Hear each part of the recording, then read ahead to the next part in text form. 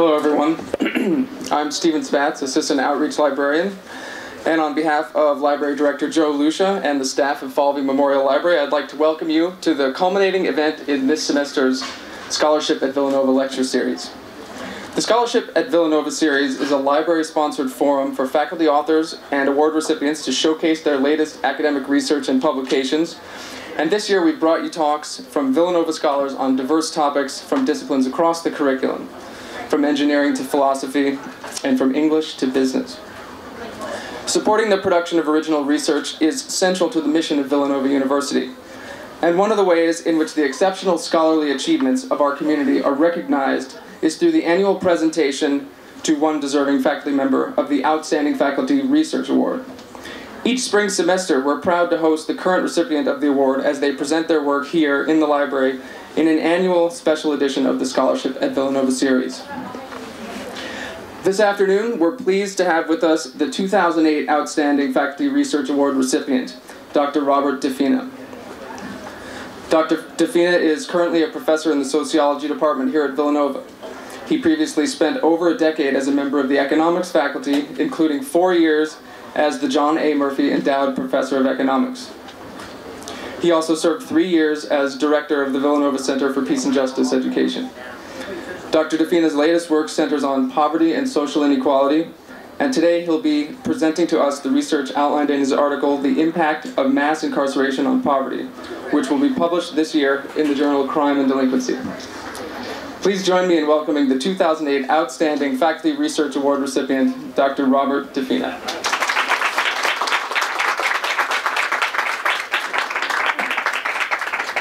Thank you for that very, very nice, warm introduction. Thank you all for coming. It's really a pleasure to be here. I have been very honored by this award, and I'm thrilled to be invited to talk about my research, and I thank the library staff very much for arranging such a nice event.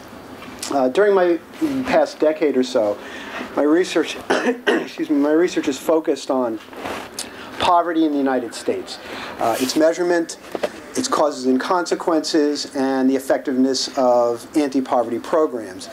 And the research I'm going to be talking about today is one strand of that research program. And I want to say at the outset that although I'm presenting it, that this was a co-authored piece done with my colleague in the sociology department, Lance Hannon, who's here, and he'll take the difficult questions, the ones I can't answer later.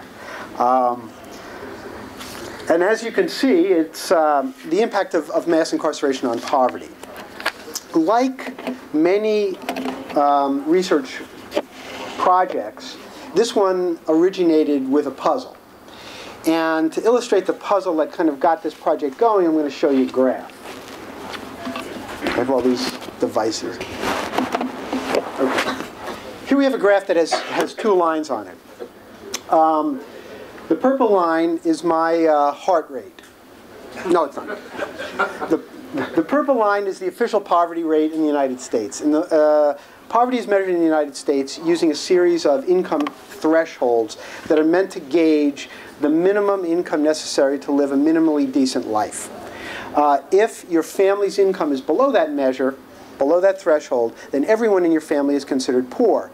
So what the Census Bureau does is it tries to gauge how many people are below that line. It simply adds them up and then expresses that as a fraction of the population. That's what the poverty rate is, and you can see that how that moves over time. The second line that's kind of simply trending upward is real per capita GDP. GDP is the gross domestic product. It's the main measure of the overall amount of production and income in the United States.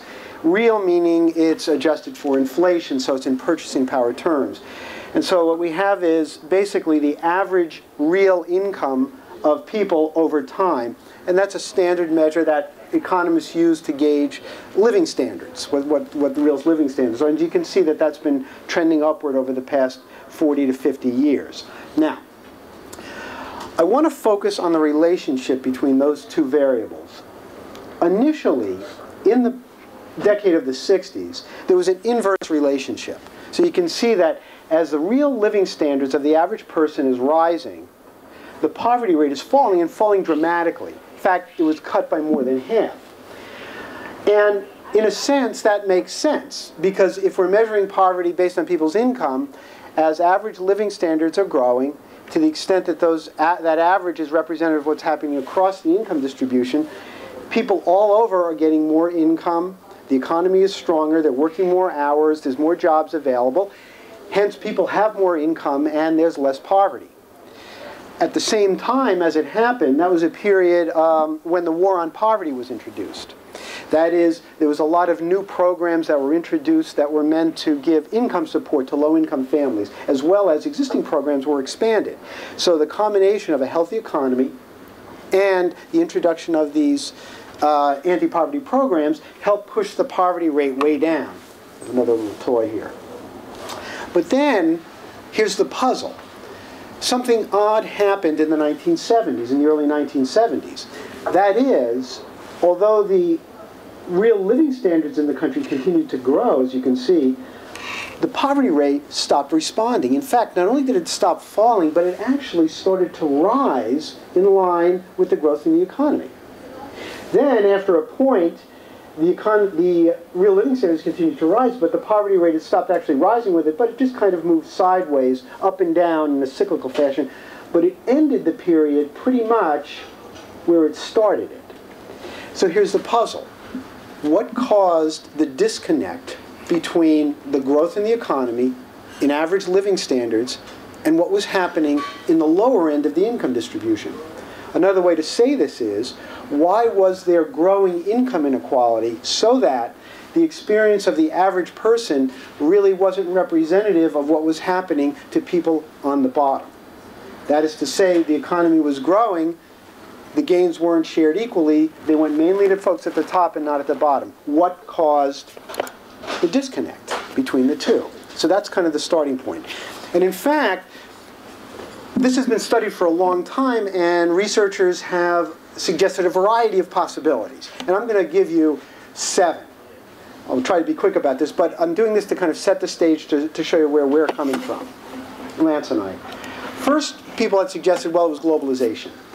And here the idea is that through the 1960s, there were good manufacturing jobs available, and they allowed even people with low levels of education to earn a decent living. They could come in, work in a factory, get good wages, get good benefits. But the problem is that as we started to globalize, as we started to ship production abroad, de-industrialize, all those plants, those manufacturing plants closed down, and those folks that had low levels of education, who up until this point were earning a decent living, now didn't have those jobs anymore.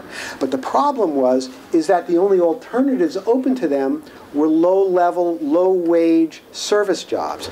And so while the overall economy was growing as a result of trade and globalization, the people at the bottom weren't sharing in the gains because they had to shift due to this change in economic structure from good-paying jobs to low-paying jobs. A second suggested reason is technological change. And here the idea is, throughout the period, say 1970 to the present, we've experienced dramatic technological changes, telecommunications, computerization, changes in transportation technology, a lot of things. But the idea was that the technology was what was called skill biased. That is, it favored people who had high levels of education and high levels of skill. And the people at the bottom, effectively, due to the technological change, lost their jobs. So for example, we had computers, now we didn't need as many secretaries to do the typing. People were doing their own typing. Now assembly lines were run by computers, and there was robotics replacing people. Now, it wasn't that all these jobs went away. No, we still needed some people to run the technology, to develop the technology. But those were people with high levels of education. Once again, the people who were in the spots with low levels of skill, they lost out because they weren't suited to take advantage of the kind of technology that came online. A third reason that was suggested was de-unionization. Also during this period, there was a dramatic decline in the percent of the workforce that was a member of a union. In fact, it went from between 25 and 30% of the workforce down to less than 10. Right now it's about 8%. The reason this was important was that because other things equal, members of unions earn a higher wage compared to similar but non-unionized workers. In fact, the so-called union wage premium that people get is estimated to be on average about 20%. Now, not only that, there's an average of about 20%, that is, your pay is 20% higher than it otherwise would be if you weren't in a union. But the union wage premium is bigger the less education you have. That is to say, what unions do is they shrink income inequality. So people at the bottom of the education scale, if you're a union member, estimates show that your wages increase by union membership by about 35%. Once again, what happened? Those union jobs went away. One reason was the de-industrialization, but there were other independent reasons as well, including increased managerial opposition, a variety of other things. The main point, though, was that as the economy was growing, de-unionization was occurring, and a bunch of low-skilled, low-educated people who were benefiting from those higher union wages lost them and basically suffered an income loss of up to 35%. Once again, poverty is persistent in the face of overall growth because of that change. A fourth reason that people suggested was declines in the real value of the minimum wage. Now what happened here is that when the government changes the minimum wage, it has to actually do it purposely each time. There's no automatic adjustment, not even for inflation. So over this period, the government occasionally did raise the minimum wage, but there were long periods of time. In fact, throughout the entire decade of the 80s, there was no change at all in the minimum wage. It was held constant in nominal terms, but what that meant was, because there was inflation, inflation was doing the dirty work and constantly eroding the real or purchasing power value of that. Now, even though we've recently had an increase in the minimum wage, the level still stands in inflation-adjusted terms way below what it was in the early 1970s. And again, what does this mean? Although the overall economy was growing, people at the lower end of the income distribution, the ones who were working for minimum wages, saw their wages fall and therefore didn't share in the gains. And it's not only that, there's what's called a ripple effect. Labor economists estimate this ripple effect, and what it shows is that people not only who get the minimum wage are hurt by this, but people within about $1 or $1.50 of the minimum wage are also affected. So when the minimum wage increases, all of those folks get a raise, not only the minimum wage but the people above. But when it falls, not only the people at the minimum wage, but the people above, their wages fall as well. So a number of people were hurt by that. A fifth thing was cuts in the social safety net programs. We saw cuts in the cash values of unemployment insurance, welfare, supplemental security income, again, both explicitly and because inflation was cutting in, and that's hurting people at the bottom. Again, at the same time, we saw growth. So you can see how this disconnect, at least possibly why it was occurring for these reasons. Just two more quick ones. There was a change in family structure, and some analysts said that that had to do with it. In particular, there was an increase in the number of single-parent families, female-headed families, both due to increased divorce rates as well as increased rates of out-of-wedlock birth. These families are particularly vulnerable to poverty. And the idea was the increase in the fraction of the population that was in these vulnerable families caused an increased fraction to be subject to poverty even while and despite the overall economy was growing. And finally, one more thing I'll mention, and that's immigration. Some people have claimed that immigration of recent decades has contributed to this disconnect. Why? Because the large influx of folks that we've seen coming in tended to be low-skilled, basically Mexicans.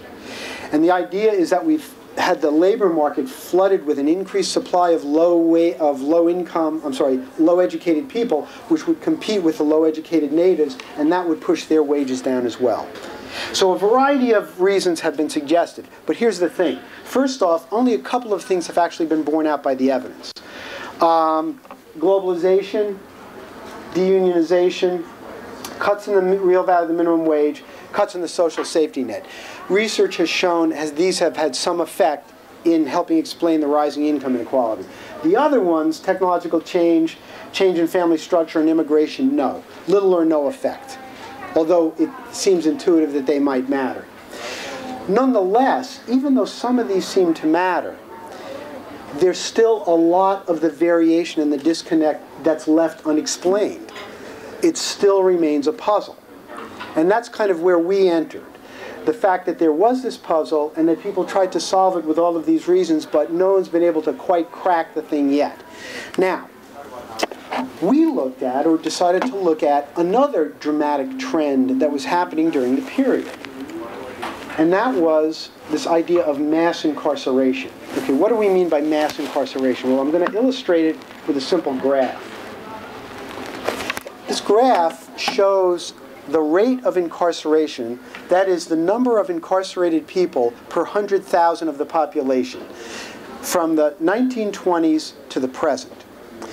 And notice something quite interesting here. For about the 50 years between the 1920s and the early to mid-1970s, the incarceration rate in the country, in the United States, was basically flat, with a little bit of wiggles there, but basically at around 100.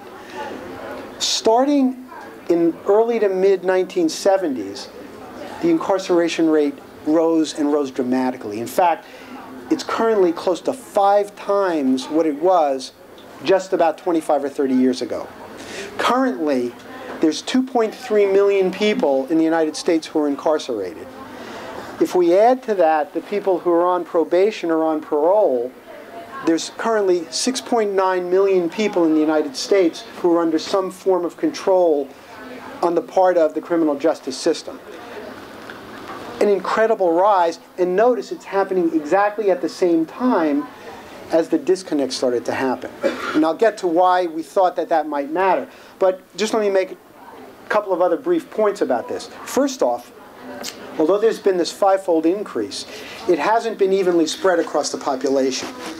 Rather, it's been concentrated on subgroups, certain subgroups in the population. In particular, it's been concentrated among young people, racial and ethnic minorities, and people with low levels of education. For example, Harvard sociologist Bruce Western has estimated that if you are a high school dropout, African-American male, by the time you're age 34, there's a 60% chance that you will have been in prison. 60% of that population will be in prison by the time they're 34. So this is a dramatic thing. Now, one other point I want to make is that it was disproportionately focused on young racial and ethnic minorities and low educated. But because in the United States, even in the year 2000, 2010, we have in the housing market profound racial and ethnic segregation, as well as profound income segregation. That is, people live in separate communities by race and ethnicity, and by income level we're stratified. That not only was the incarceration focused on these subgroups of the population, but geographically they were concentrated, because we take the groups that were affected and put them in their own communities. So that when we started to take lots and lots of people out and incarcerate them, what we were doing was we were devastating communities, since all these folks were being pulled out of very, very restricted geographical areas. That point is going to become important later in the story as to how this incarceration is potentially affecting poverty. Okay? Okay. Now, a next question that I want to briefly consider is, why did this happen? And then we'll talk about what the implications of it are for poverty. Why did this run up? Well, an intuitive explanation, or a thought that might immediately come to mind as well, we saw this big run-up in incarceration simply because there was more crime. That is, there must have been some crime boom that was going on there, and we were basically grabbing these criminals, these increased amounts of criminals, and putting away. Actually, it turns out to not be true. And, or the way I should say is, the evidence, there's no good evidence that supports that idea. Here's another graph. Here what I've put up is that same incarceration rate that we saw before, and you can see how it's starting in the early to mid-70s and then skyrocketing. This other graph that's kind of moving all over the place, that's the crime rate in the country. Total crime rate. These are what are called index crimes. These are major crimes that are tracked by the FBI. They include things like homicide, rape, burglary, robbery, car theft, assault, things like that. And you can see, well, throughout the period, again, the incarceration rate is just rising and rising pretty steadily, the crime rate is kind of all over the place. There's periods when it's rising, then falling, rising, falling, rising, falling. And notice, over the whole period, while there was a lot of movement, the crime rate ended the period virtually exactly where we began, despite the fact that we had a 5-fold increase in incarceration. So just on the surface, a simple graph like this, there's no apparent or very compelling relationship between incarceration and crime. Now, granted, got to be careful. This is only a 2-variable graph. It doesn't prove anything. It's merely suggestive. However, there is a substantial literature that has looked at this more carefully, this relationship, using more advanced statistical techniques, controlling for a variety of other variables, including some work that my chair, Tom Arvanites, and I have published that looked at this. And if you look at that literature, even when you subject this relationship to a more intense, sophisticated statistical scrutiny, you still don't see any meaningful relationship coming out. Certainly no unequivocal relationship. So then what happened? Well, what caused the rise? What most people argue now, or at least a number of prominent scholars argue, is that that increase in incarceration has been driven by changes in the law and also changes in the enforcement of the law. That is, during that period, we kind of changed regime. We shifted to a harsher, be tough on crime stance. And it happened in a number of ways. We started to institute mandatory sentencing, which required judges to give more lengthy sentences than they had before, keeping people in prison for longer periods of time. We saw the advent of policies like 3 strikes, you're out, where you got sent away for good if you committed that third felony. We saw the war on drugs. And so what we were doing now is we were taking people who were relatively low-level criminals up until that point and dealt with in an easier fashion. We're now taking them and we're incarcerating them. So we're now incarcerating people who before we weren't. There was also harsher treatment of parole violations. For example, in the period here, if you, say, applied for a job and they asked you on the job application, have you ever committed a crime? And because you wanted that job, if you committed a crime, you lied and you said, no, I didn't. If you were found out, it wasn't simply a matter that you would lose your job. They would send you back to jail now. So there was a whole host of things that occurred in this kind of tough on crime regime which gave rise to that. Now, the last thing I'll address, and then we'll move on, is why did we move to that tough on crime stance during this period that ultimately led to this mass incarceration movement? Well, again, it's debatable, but what a number of prominent researchers have concluded was that it was really aimed at social control of what were perceived as a potentially undesirable and threatening group. In particular, the gains from the civil rights movement in the 1960s gave racial and ethnic minorities more rights. In addition, all these structural changes we were talking about, globalization and so forth, were causing people in cities where the manufacturing plants were to lose their jobs, to see lower wages. We have now these large idle populations who were restless. There was rioting scene. And in light of all of this, something needed to be done to control this problematic population.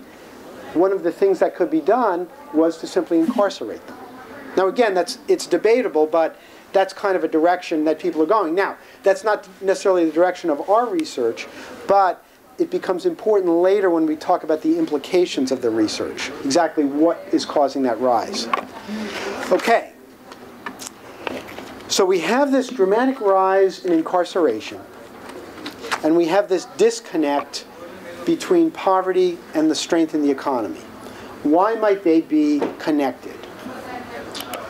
Well, there's a number of reasons to think that this mass incarceration can lead to more poverty. There's a number of reasons to think that it can affect both the number of poor people as well as the depth of their poverty. That is, the extent to which their income falls below the poverty threshold for their family. And there's a number of reasons that relate both to the individuals who are incarcerated their families, and the communities in which they formerly lived and ultimately re-entered. First, the individuals. A variety of research shows that people who had been incarcerated, once they come back, simply because they were incarcerated, receive lower wages, have a harder time getting employed, and, importantly, show lower wage growth in the future. So they're permanently hurt in terms of their earning capacity, and that means they're more vulnerable to poverty. And this occurs for a variety of reasons. Why do they get the lower wages and worse employment possibilities? When you go away, especially when you're young, you lose the opportunity to have any kind of training, to develop social networks, all these things that help you get jobs and help you advance.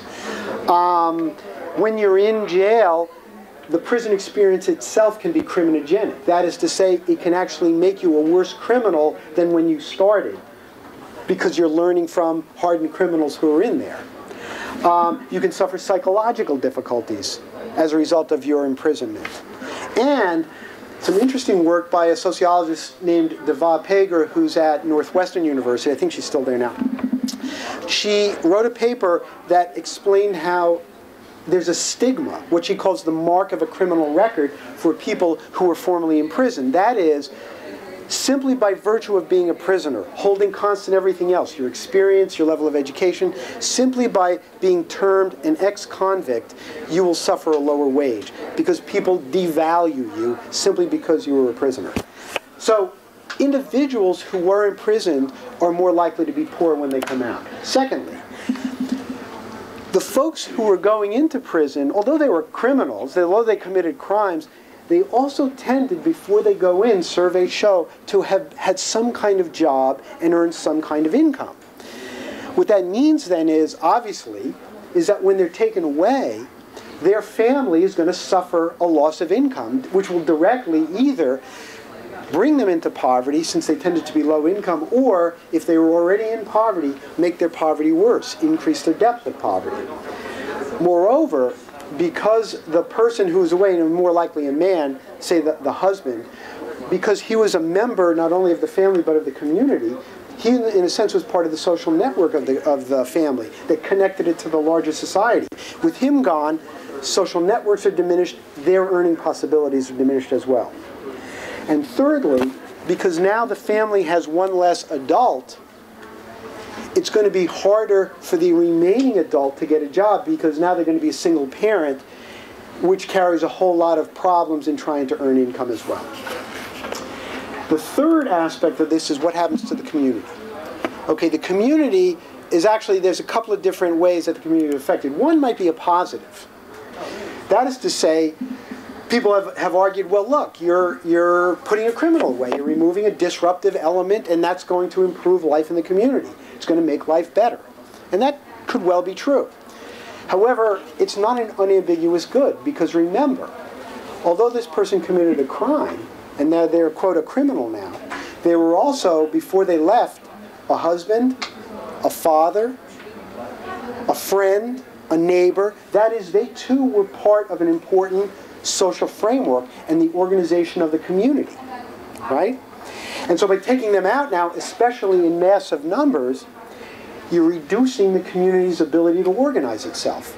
You're reducing its political power. You're reducing its ability to collectively get things done and improve the life of the community.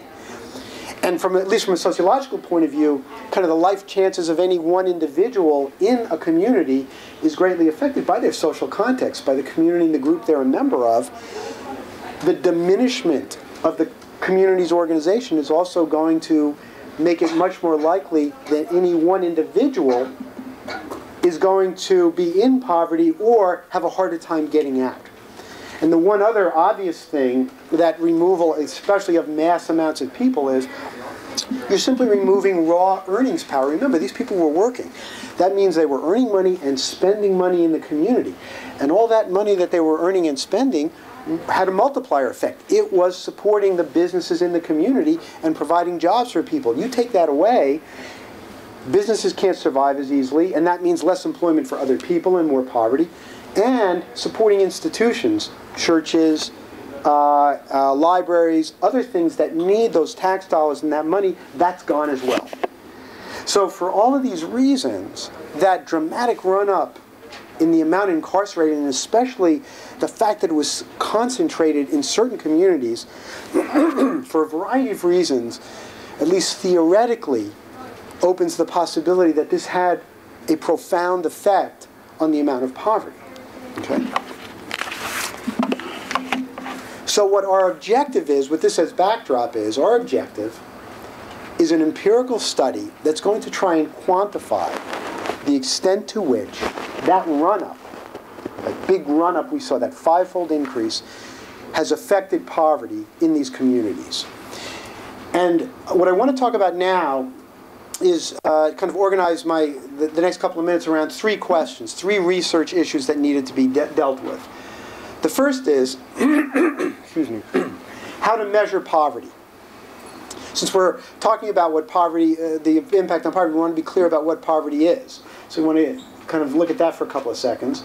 Secondly, I want to explain some of the issues that are around how do you statistically measure poverty and model it so that we can extract the particular effect of incarceration among the other things that are affecting poverty, because there's lots of things that affect poverty beside that, potentially.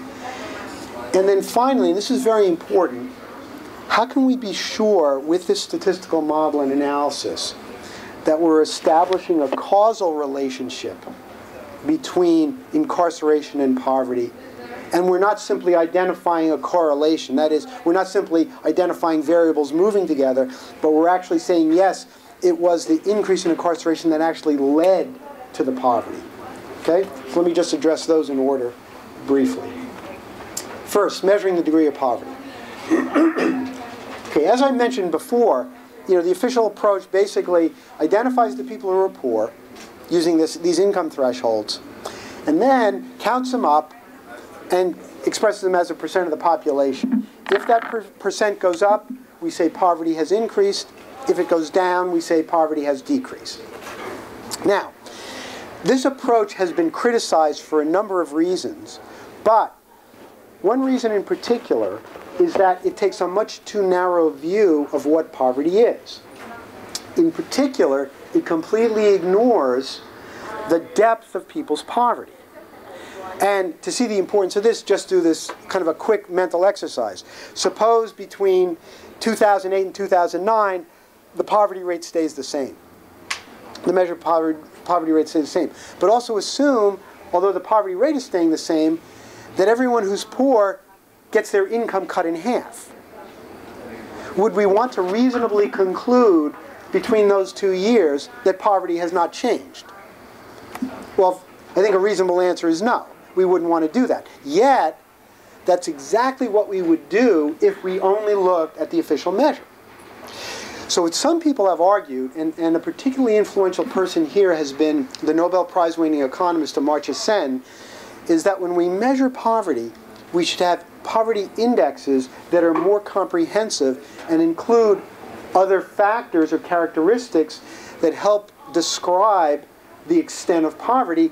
At a minimum, we should include the depth of poverty along with the number of people who are poor.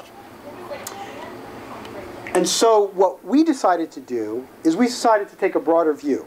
We're going to look at two different measures of poverty when we look at the impact of incarceration. First, we're going to look at the official measure, because although it has shortcomings, it still is the official measure, and it still is the basis for a lot of the policy discussions and debates. So people would want to know, at a minimum, what this does to the official measure. However, we also want to recognize that incarceration can have a much broader effect on poverty, including the depth, and so we wanted to capture that too. So we're going to look at a second measure, this one developed by Amartya Sen, that includes both the poverty rate and the depth of poverty. And this is more than an academic exercise. Look at the next graph. What I've done here is I've graphed both the official head count rate over time, which is this green line. This is kind of a fraction, a segment of the graph we saw way back when. And you can see what happens. It's certainly gone up and down. It has kind of a cyclical profile here. And What it's doing is basically it's following the business cycle. So when the economy was weak in the early 80s, the poverty rate rose. And then when the economy grew in the 80s, it fell. And then we had a recession toward the end of the 1980s into 1990, and it rose. Then during the roaring 90s, it fell again. Then came the dot-com crash, and it rose, and so forth. But notice, during the period, as a whole, the rate ended the period slightly below where it started. Very slightly, but it's slightly below. So if we look at the poverty rate, the official rate, we would have concluded during this period that poverty fell. The purple line is the depth of poverty, the average, what's called the poverty gap.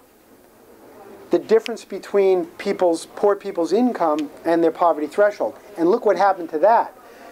It doesn't have that big cyclical, there's a little bit of cyclical movement, but generally what is it doing?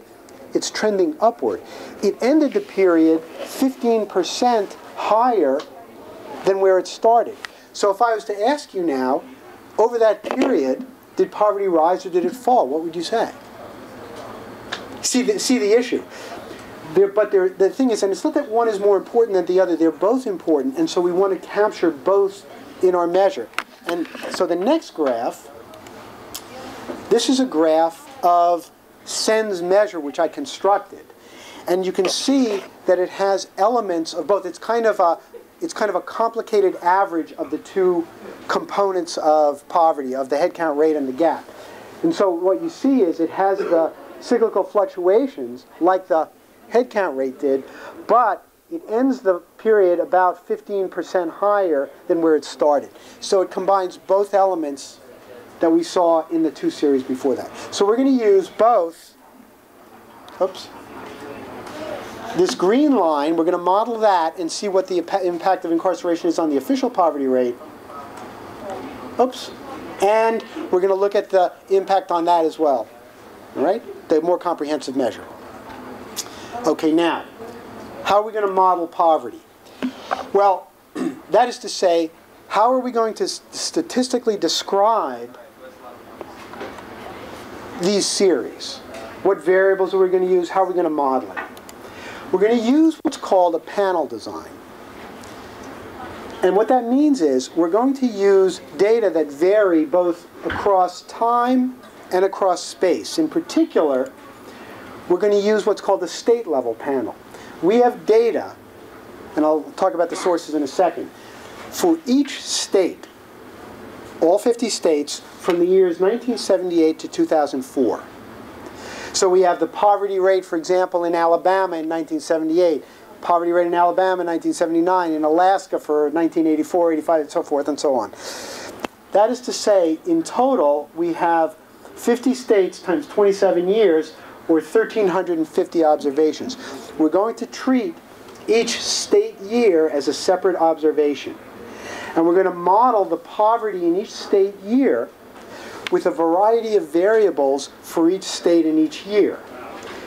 In total, we have 1,350 observations, which is a tremendous amount of data to have. And so what this means is, in practical terms, when we estimate the model, we're going to be able to come up with very, very precise estimates of the roles of each of the variables we include. If there is an effect, it will show up. And if we don't see an effect, it's probably not there because we have so much data. Okay? So this is important, and it's one of the benefits of using a state panel. You get so much data.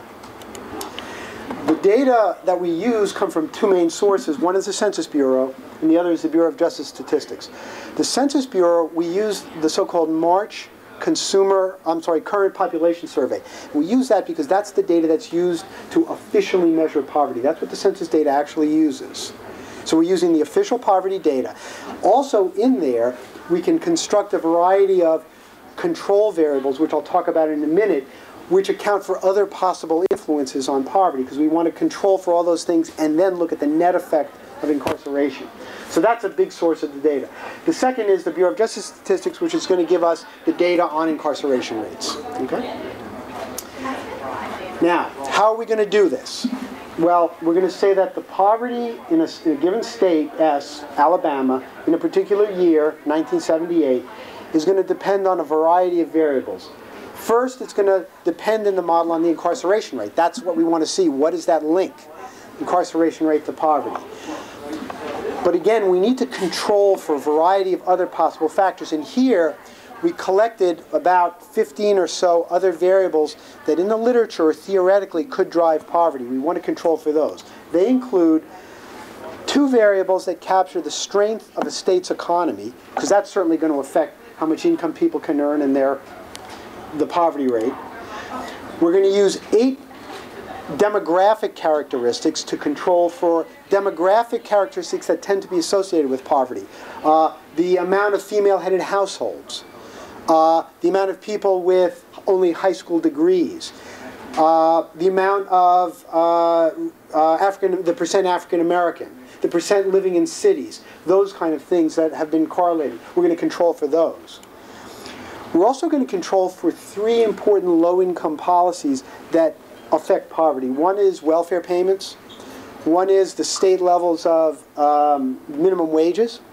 And the third is another income support payment program called the supplemental security income. And then finally, we're going to pick up 2 national effects that might be affecting state level poverty. So in total, again, we have about 15 different control variables. And what we'll argue is, because we have so many control variables, if we find a statistical link between incarceration and poverty, it's very unlikely that what we're doing is picking up a spurious relationship that it's really some other variable that's both correlated with incarceration and poverty, that we've truly gotten this. Okay? Okay, the last methodological point has to do with what I mentioned before, establishing causality. Okay, again, you all know correlation does not mean causality.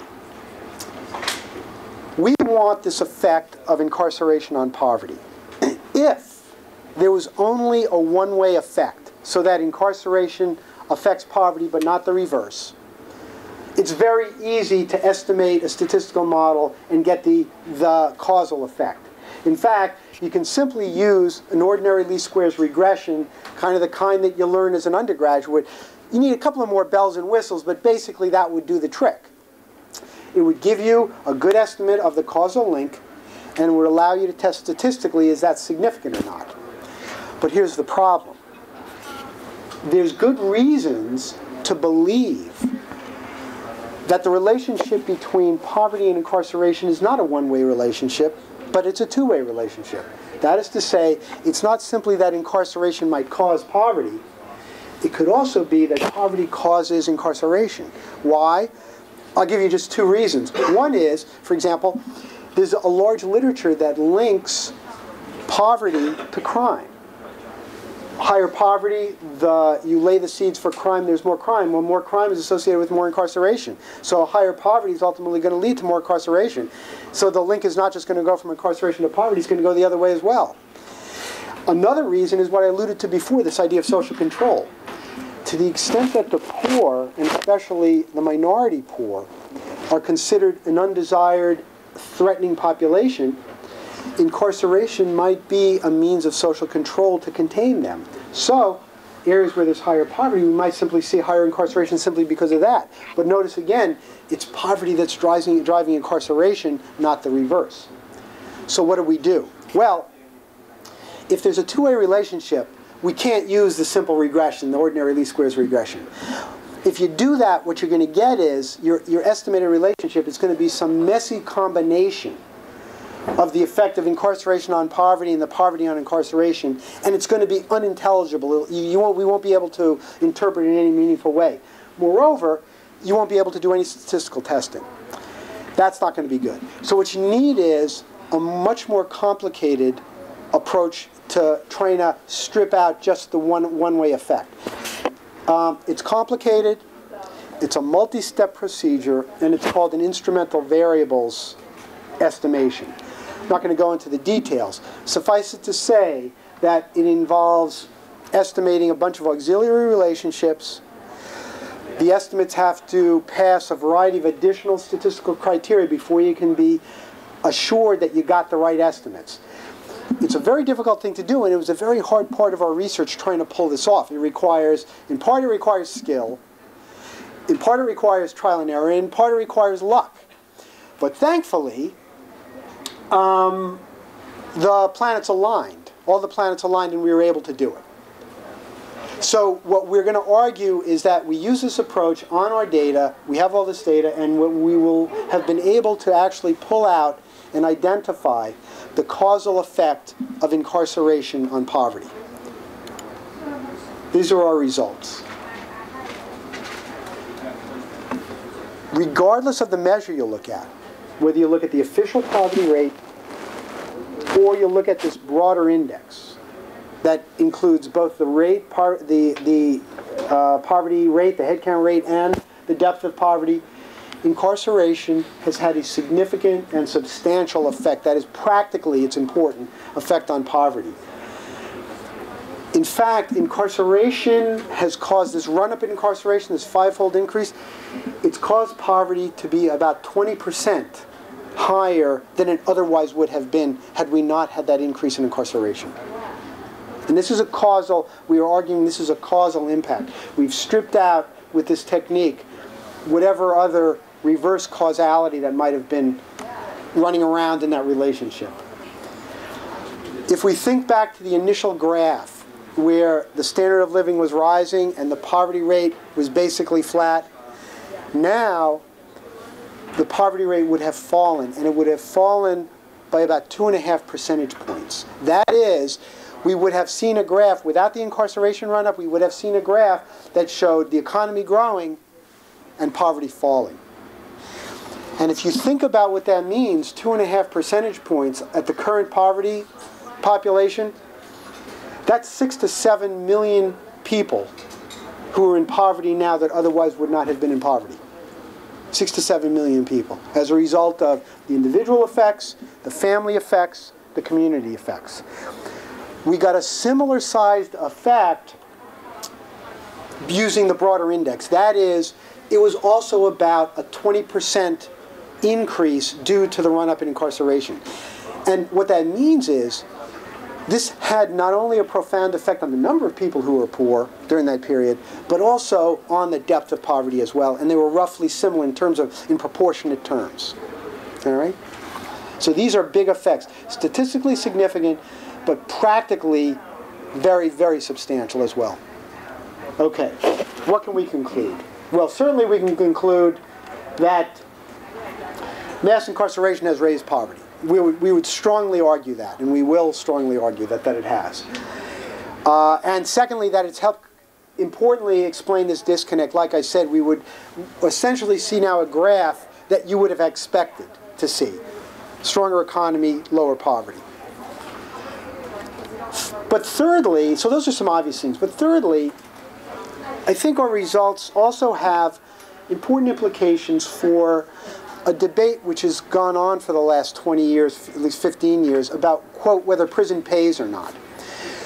You know, it's really expensive to have this mass incarceration, to have this prison buildup. You have to build new prisons.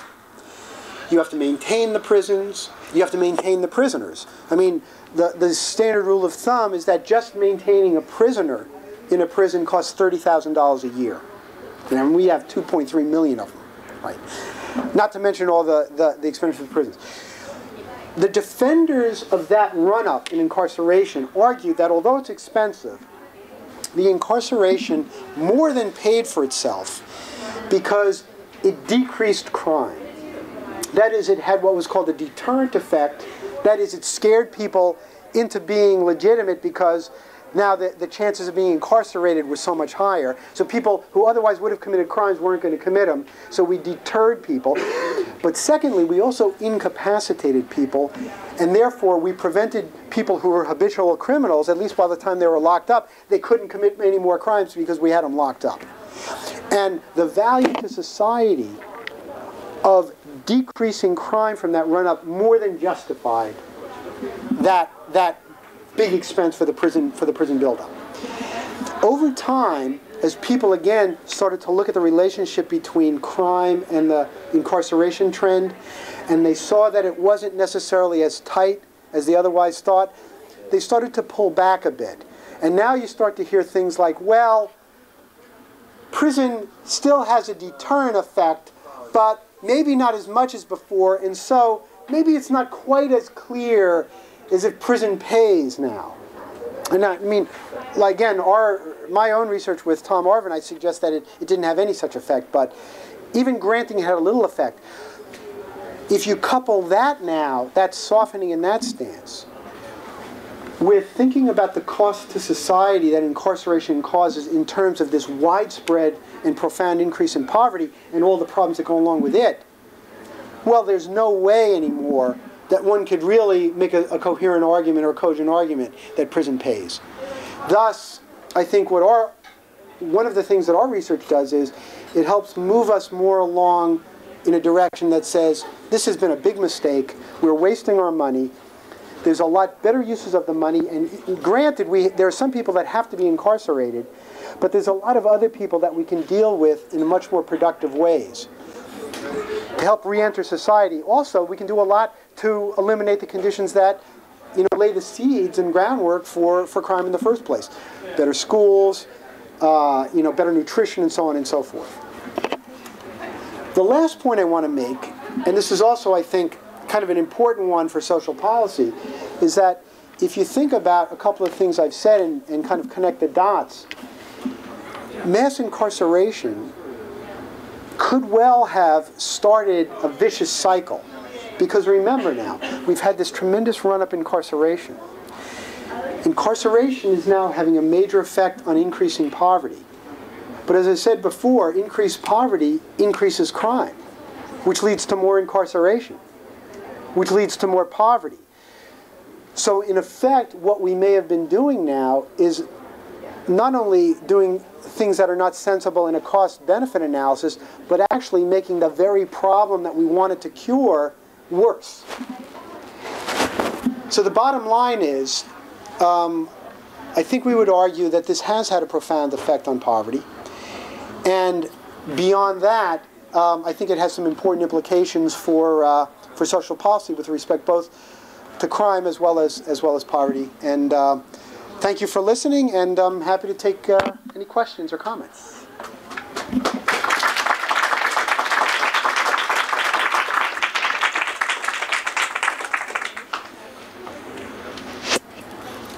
Stunned silence. Bob? Yes. Has anybody estimated on the other side? I mean, we know the costs, but whether or not the people were incarcerated, whether or not that did allow their communities to prosper in other kinds of ways. Has anybody put a number on that side as well? No, not that I know of. I don't know, Lance, do you? No. Who actually looked at kind of? No, I think the Republican. A lot of this is driven by the war on drugs, from what I recall. Yeah. And so a lot of these people were in for selling drugs, the low-level criminals selling drugs, and it took them off the streets. But whether or not it produced any of what they thought were the positive benefits to the community, that had been, because it still drives that argument. Yeah, see, but there's another side to that that's not talked about. You're exactly right. I mean, the war on drugs is certainly part of it, and as well as those other couple of things I mentioned. So you're right.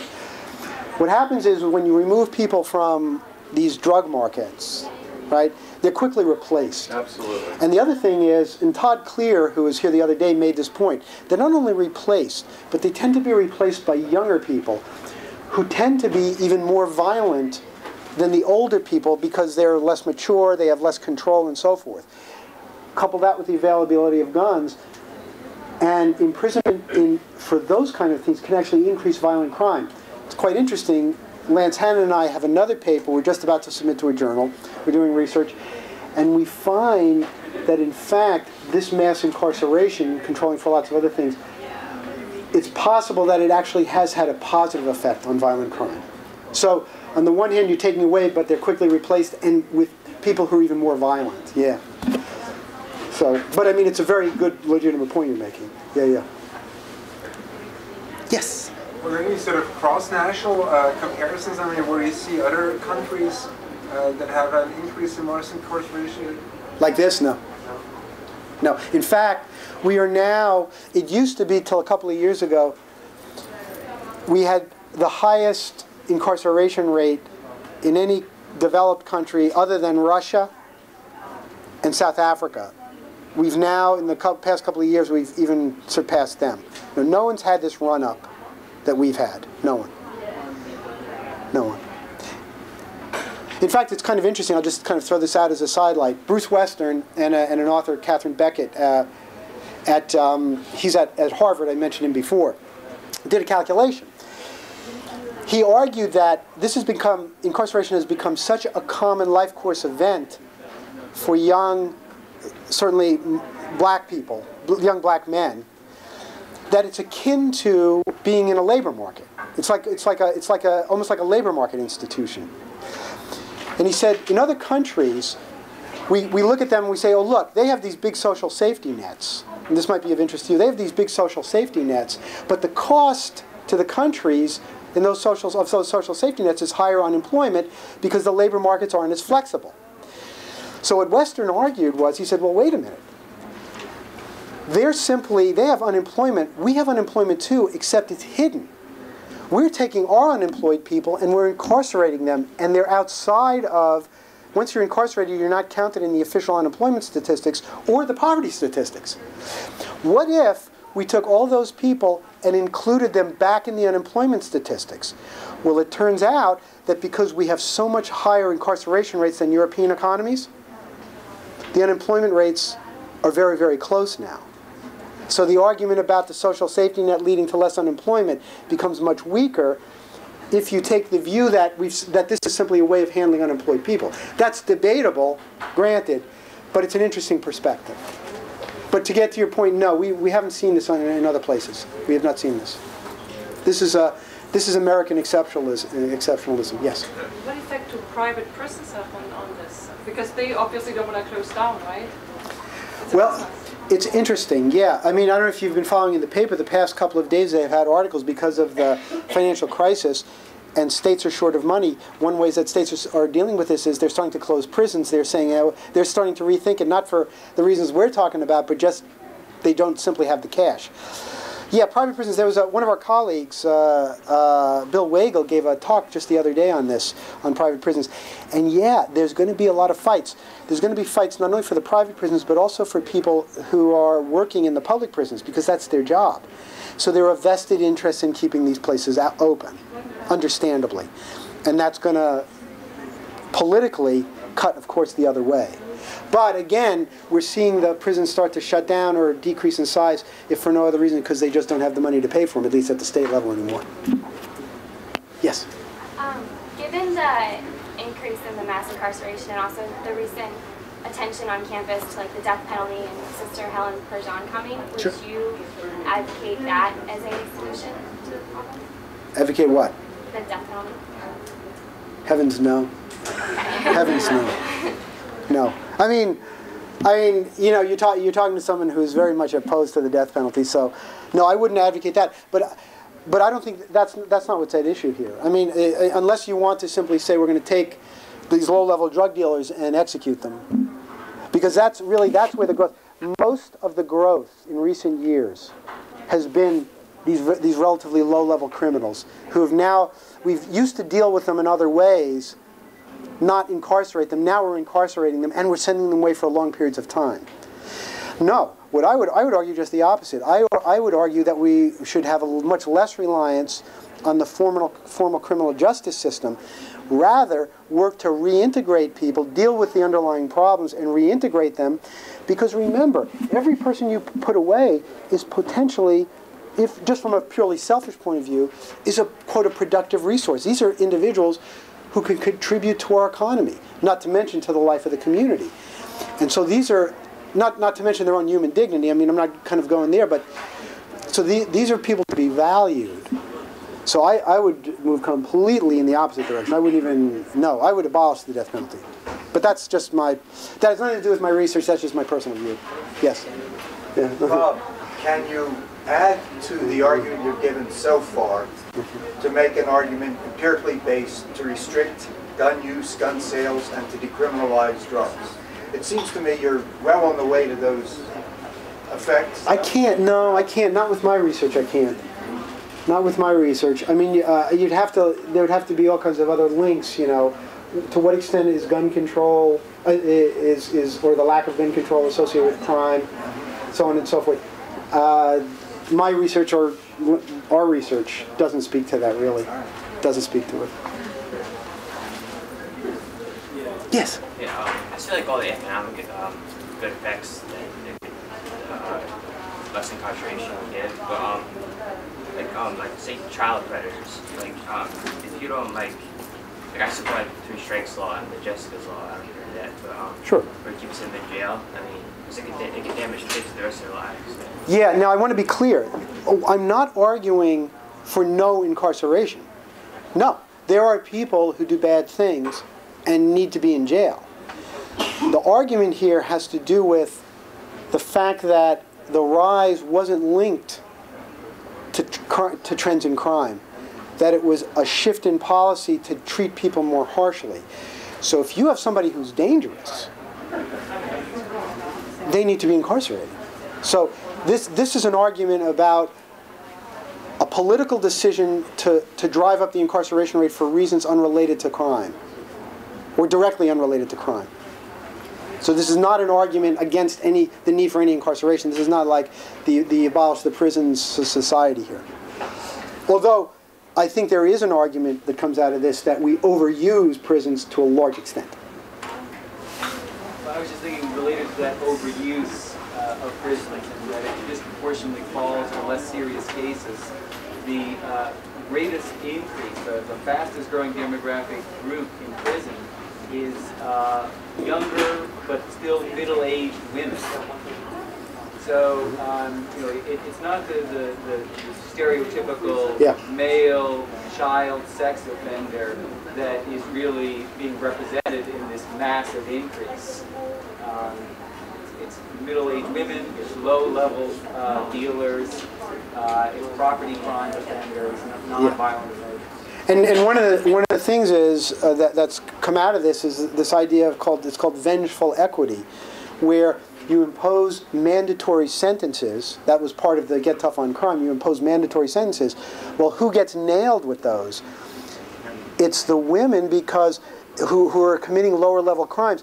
Because if somebody committed a serious crime, they were getting a long sentence anyway. But now what you're doing is, whereas before, if it was a woman who committed a low level crime, a judge had some leeway, and they said, okay, no, we'll give you probation, or we'll give you a short sentence. Now they're forced to give them a longer sentence and put them away, and it's resulted in, exactly what Lance has said, an increasing proportion of women who are being put in jail, simply because of this odd policy. They're the ones who are disproportionately affected. Yes? And then to add to that, in terms of societal cost, it's usually the women who have the children. So now you've removed the main caretaker from the family, and these children are going to suffer from that and therefore create more cost to society.